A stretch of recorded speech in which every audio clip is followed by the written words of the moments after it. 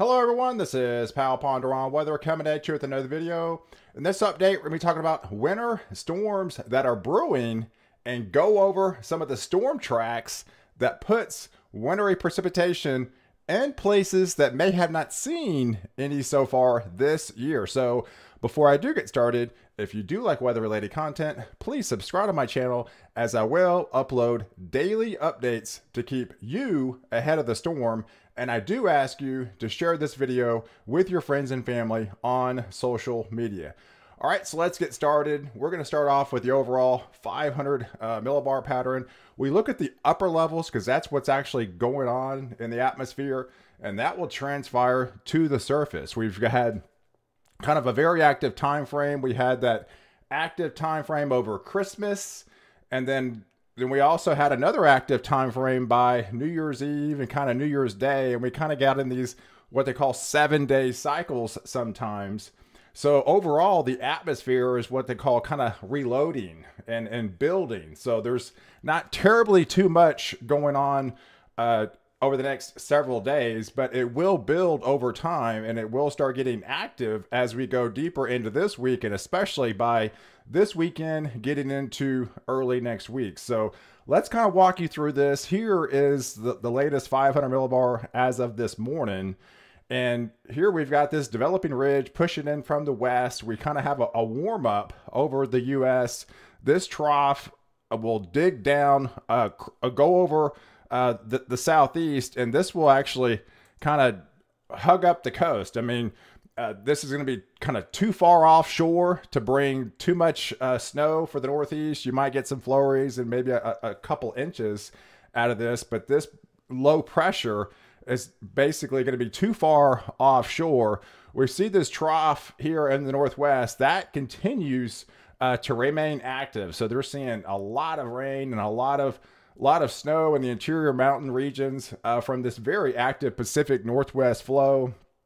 And then by Wednesday, we do have a trough kind of setting up over Texas that will bring some rain showers possibly east of the Dallas-Fort Worth area.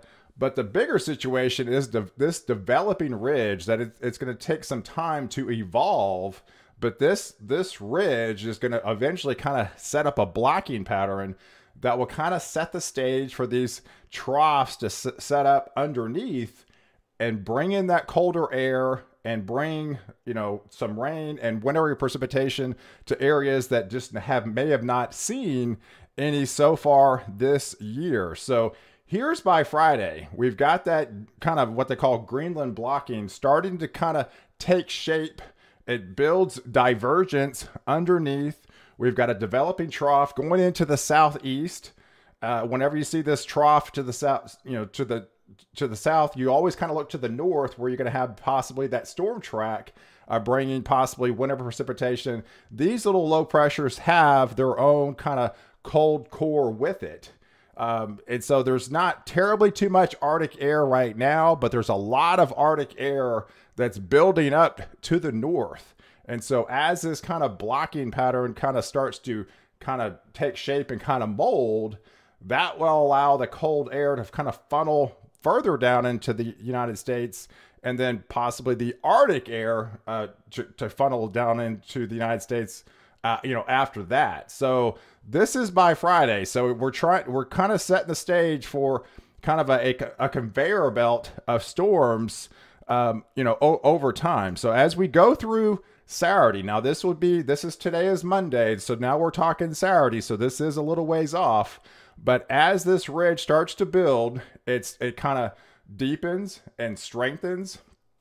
And this will set the stage for kind of divergence underneath in these troughs that set up over the south, central, and southeastern part of the United States, bringing rain showers. But as that cold core kind of deepens and draws in that colder air, that air mass will just get colder over time, setting the stage for a potential situation for a wintry mix setup for the south. And by Sunday, going into possibly next Monday, so we are talking 6 to 7 days away, but then by then, that blocking pattern kind of really starts to take shape and really kind of deepens. You can see this developing ridge way up to the north of over Canada and North America. We've got this huge trough over the Gulf of Alaska digging in, and this trough taking shape over Texas, and this could possibly bring some wintry weather possibly by Sunday or Monday for the deep south. We're talking places like Texas, places like Oklahoma, potentially Arkansas, places even as far south as maybe Louisiana may see some wintry precipitation as the storm track kind of deepens and kind of, you know, hugs the southeast and eventually will move off the southeast. You can see by next Wednesday, of course, this is the 13th, but this developing ridge really starts to amplify and kind of lock itself in. You can see where the ridge takes place. That's when the PNA potentially goes positive over the northwest, and then really sets the stage for the eastern 2/3 of the U.S. to bring troughiness down into Texas, down into the southeast, going up the coast. So we've got, but potentially that system would probably hug the Carolinas by then, and then a lot of the operational models would be a coastal hugger by then for the northeastern parts of the United States. We have this what they call an NAO, which is a negative NAO, the North Atlantic Oscillation. And this is what they call a west-based NAO. So that would put the ridge over Greenland and then kind of set the stage for a potentially, southeast and coastal hugger event for the northeastern part of the U.S. So as we take you to the Friday, here's some of the temperatures. So as that cold core, as that trough kind of digs in by then, we start to see those anomalies kind of drop. I mean, this is January, right? This is typically the coldest time of the year. So to bring snow, it really doesn't have to be that far below normal, even below normal, especially for the northern tier of the U.S. because you're cold anyways. But for the South, it definitely kind of needs to be below normal temperatures to imply that you maybe have a wintry mix, because your average temperatures, like say, for example, in the Dallas-Fort Worth area, is 56 degrees. So when you're talking anomalies, 8 to 10 degrees below average, that's not going to be cold enough to have winter precipitation. But by Sunday, they do imply that we could be cold enough all the way down into Texas for, as that troughing pattern sets up overhead, we could bring rain showers and a mixed precipitation all the way down into Texas, getting possibly into portions of Arkansas and to Louisiana by then. So believe it or not, so as this troughing pattern kind of really starts to take shape, it'll bring in that colder air and it has a cold core with it. And so by, Monday morning, we've got temperatures widespread freezing. So the temperatures with precipitation around would be cold enough to have at least a mixed precipitation, if not snow.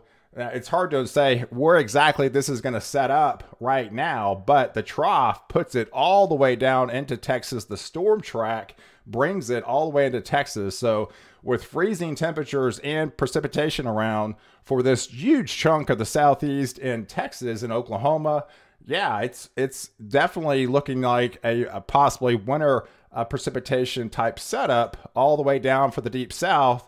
And look at the anomalies by Monday morning with those freezing temperatures.